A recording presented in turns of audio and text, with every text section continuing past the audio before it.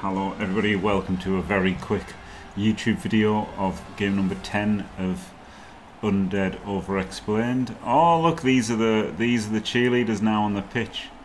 You get to see 4 cheerleaders, whatever is happening. My opponent's got the halfling cheerleaders as well. Brilliant. So you always see 4 cheerleaders of your team. I feel like it'd be better if this was full of 16, honestly, and then like you saw the ones you bought somewhere else. But yeah, it's good that we see them somewhere. Because obviously they're a terrible thing to buy, right? Cheerleaders. Nobody wants to buy them on purpose. Wait, did I just not play with this guy? So what happened with this game anyway? The reason this is a very short video is I played this game and I wasn't paying any attention, and it was versus halflings who had Morg and Thorg and a chef, which is obviously very good. And yeah, I was playing without a player, which I didn't even realise. Amazing.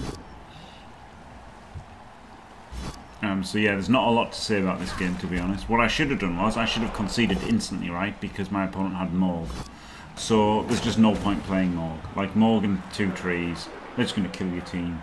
It doesn't make any sense to play this game, like, because your record doesn't matter, right? In ladder, your record doesn't matter. So I should have just instantly conceded. It's not worth getting mummies smashed by Mighty Blow +2 or Mighty Blow +1. Just stupid. So I should have instantly conceded.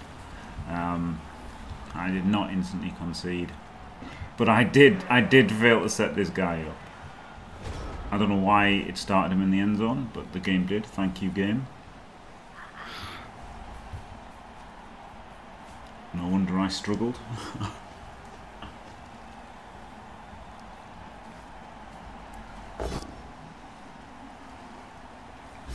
It's brilliant. I just get my mummies killed. Like it's absolutely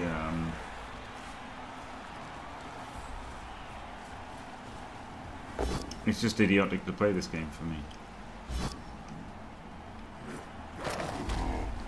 Again, nothing. There was a terrible follow by him, by the way. Terrible follow. Should have stayed here and he'd been protected by guard and stuff.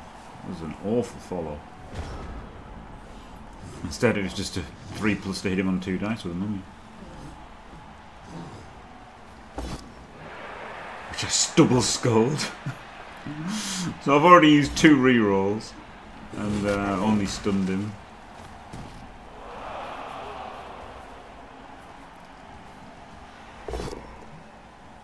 So you know, at this point I really should have conceded. I can't stress this enough, how much I should have conceded. Because even if I win, so what, right? Like, it just doesn't matter. Which, yes, it's a problem with ladder, to, you know, as a competitive thing.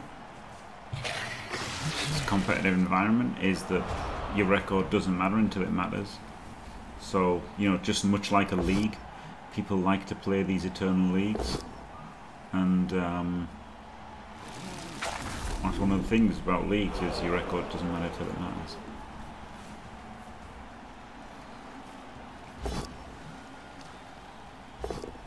And as it happens, my opponent is out of rerolls on turn 2.